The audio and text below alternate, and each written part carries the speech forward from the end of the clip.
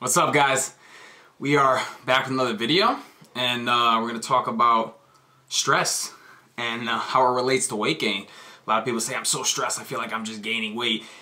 Quite possibly could be the reason. If your nutrition's on point, you still exercise, but you're highly stressed, you do have an environment in your body that you just wants to store body fat, wants to give you energy. So we're going to talk about why. Let's go back in like our ancestor days, you know, the cavemen and all this stuff. The way that they had stress, it was very minute, you know. They'd wake up in the morning probably, you know, there's a lot of documentation on it, and they probably just hang around for a little bit, and if they were hungry, they'd go hunting for their food. They had to. And that's where the fight or flight response comes into play with when you're stressed. So back in the day, they would get stressed if they were just ready to go hunt their food, you know, or if their food, like the animals that they were trying to hunt, were coming after them. They either try and kill it, fight, or they'd run, you know, flight, you know.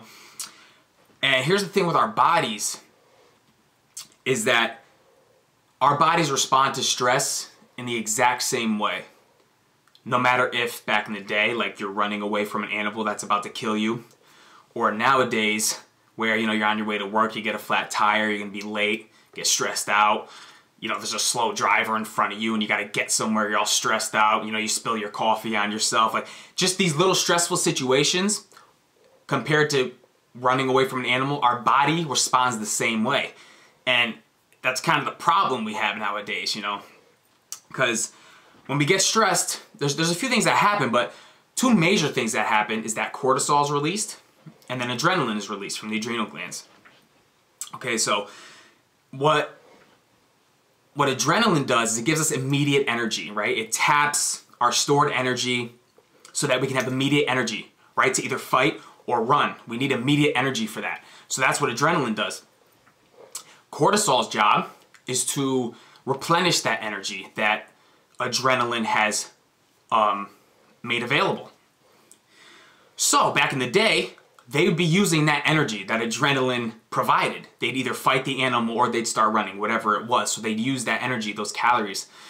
Nowadays, when we get stressed, by the way, which is chronic, nowadays we have daily stress. Well, we're stressed every single day, people. It's insane.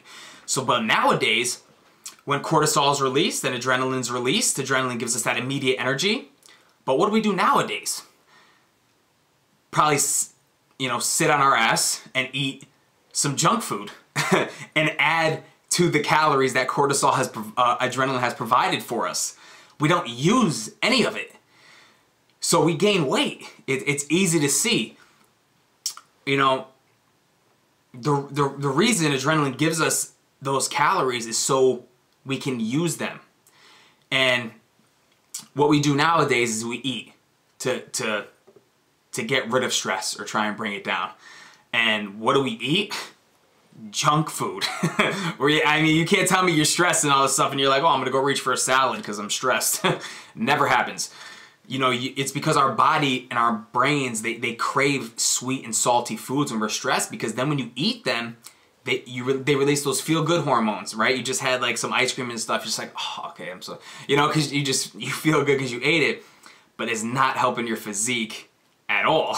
So the main thing we have to do when we're stressed is we have to use the energy, you know, that cortisol is giving us.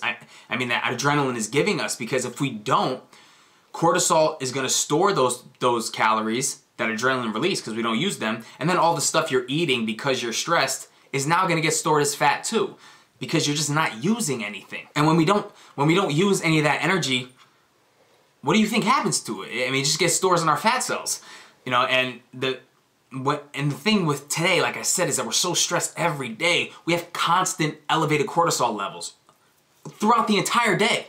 So when cortisol is elevated, our body doesn't respond well to the hormone leptin, which is produced by our fatty tissue, highly involved in the fat burning process, but also helps us control our hunger and makes us feel satiated. So while our cortisol levels are elevated and we're not responding well to leptin, now we just keep eating and we never get that full feeling because leptin is inhibited. So what do? We just keep eating and we keep adding the calories to our body, which we're just going to store as fat, you know, because we don't do anything with it, you know. I mean, most of us experience chronic stress every single day, like I said, and that's a way of life, you know. So our cortisol levels are elevated all the time, and because this, our body thinks we need extra fuel. Like, we're stressed all the time, so the response, like I said, give us fuel. We need it now, fight or flight. You know, when we don't use this extra fuel, it just stores it around our midsection, which is even worse because that's where visceral fat comes into play. When you're highly stressed, you have a higher chance of storing those calories and fat as visceral fat, you know, which is the harmful fat around your organs and your stomach. So it's just, we're in a stressful stage and day and age where, you know, we just have constant elevated cortisol levels as well as adrenaline, but we don't use it. So it just gets stored.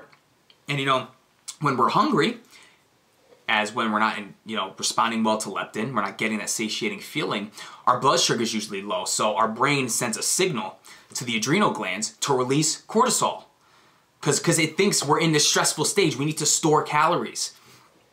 So cortisol will help maintain the sugar levels, blood sugar levels, and then insulin will help our cells absorb the glucose. But when we have that long-term stress every single day, you're late for work, you got bad news about a family member, you can't find your shoes in the morning, whatever it is, it doesn't matter. Insulin and cortisol remain elevated. So all that extra glucose that is tapped is just stored as fat and you gain weight. So it could very well possibly be that you're eating healthy and you're doing everything right, you're exercising, whatever, but you could possibly still not be losing fat or gaining weight because of just a highly stressful environment that you're just going through every single day. And what scientists are actually showing now is that they've done studies on our fat cells, the adipose tissue we have, and they're finding that our fat cells have special receptors for cortisol. So what that means is that if you look anywhere throughout the body, anywhere else, our fat cells will have the most receptors for cortisol than anywhere else. So it's no wonder we, get that muffin top when you're stressed out. A lot of people claim that, right? They gain weight because they're stressed and it goes right to their belly. There's another good reason for it, So when cortisol is elevated, our fat cells welcome more fat, because they're so highly sensitive to cortisol. And it's like, oh, geez, like I can't contain my stress. I'm stressed all the time, But then you're like, oh, if I gain weight, I need to start dieting. But what we're finding now along the research is that constant dieting can make cortisol increase by about 18%. So people are gaining weight and you're dieting, you're probably increasing cortisol even more because you're stressed, like, shit, I'm dieting, I can't eat anything. Because that's the mindset we have towards dieting nowadays. So you're actually increasing cortisol by doing that. I mean, we're basically just like killing ourselves with stress and we're just gaining weight because of it. And that's just how it works. We are meant to fight or flee, fight or flight, one of the other when we're stressed. Nowadays, we don't do any of that because when we're stressed, we go eat. Or when you're stressed, you go sleep, or you're not using any of the energy that our body is providing. And then cortisol is just going to do exactly its job. It's going to replenish that energy. Whether you give it additional energy or not, it's just going to store it again. And, stress is not just bad for fat burn, for weight gain. It's actually bad for building muscle too. So everyone who's involved in fitness or just your general health goals are to gain muscle and lose fat. Stress is just terrible to accomplish that, because while cortisol is elevated, testosterone is inhibited. And testosterone is one of our main muscle building hormones in the male body, but also in the female body. Obviously, females, you also have some testosterone to build muscle. That's why you can do that, but you can't build it to the extent that males do because obviously we have so much more. But when cortisol is elevated, testosterone is inhibited. So basically, you're gaining weight because you're stressed, cortisol is elevated, and you're inhibiting muscle growth. So you know, the more muscle you have, obviously the higher RMR you have, the amount of calories you burn every single day. If you can't build muscle and you're gaining weight, your RMR just keeps decreasing, because the more fat cells you have, the lower your RMR usually, because more of your body composition is fat than muscle. So it's just like a catch-22. It's like, shit, I need a little bit of cortisol to like keep my blood sugar levels in check and all of this, but then if I have too much, it's like a whole cascade of events happen and I'm just gonna gain weight and I'm not even gonna build any muscle. You know, so what can we do? I'll give you my 3 quick tips on what you can do to reduce stress, okay? And I'll just go over them really quickly, because I actually wrote them down for you too. I typed them out. You know, I want to touch on, you know, one more thing as I'm talking about muscle building and stuff like that. I had to type a little bit down, but you know, our muscles' fuel, primary fuel, is glucose. It's our immediate energy. If you were to go to the gym and you're going to start working out, glucose would be tapped first for energy, because it's easily attained and available for our body to use. Then it would tap fat. Lastly, protein. If it needs anything, if fat and glucose aren't available, tap your muscle to get amino acids, convert those into glucose via gluconeogenesis, and then you'd be good. But that's the 3 steps it goes: glucose, fat, and then protein. So if our muscle's primary fuel is glucose in the beginning, it's a big reason we crave carbohydrates when we're stressed, okay? So because our body thinks we need to run or fight. And to do that, we need to use our muscles. So we crave carbs because, hey, carbs is gonna help me run or fight whatever I have to do. But we don't fight or run anymore, like I was saying. So the way we cope with stress is we just sit down and, you know, we open some cookies or ice cream, whatever, and we eat. So none of those calories that are released and that extra glucose that's available, we don't use it. So, you know, it's just, we're supposed to, but we just don't. And that's the big downside nowadays. So I'll tell you 3 quick tips on how to reduce stress. Number 1 is sleep. You know, sleep deprivation is a major stressor for our body. If we don't get enough sleep, our body thinks something is wrong. And, you know, lack of sleep, it raises levels of ghrelin, you know, and that's our hormone responsible for hunger. So as we don't get enough sleep, now we're more hungry, so we eat more. End result, you gain weight. Originally we thought 6 hours was optimal. Now research is just blowing that out of the water. Like, they're saying around 7 to 9 hours of sleep per night you need to not feel like this stressful feeling and stuff like that. And you know, it's like, if you can't get that amount of sleep, sneak in some REM naps, you know, like 20-30 minute naps during the day where you can tap into that REM cycle and still, you know, establish some recovery and stuff like that. Number 2 is eat a balanced diet.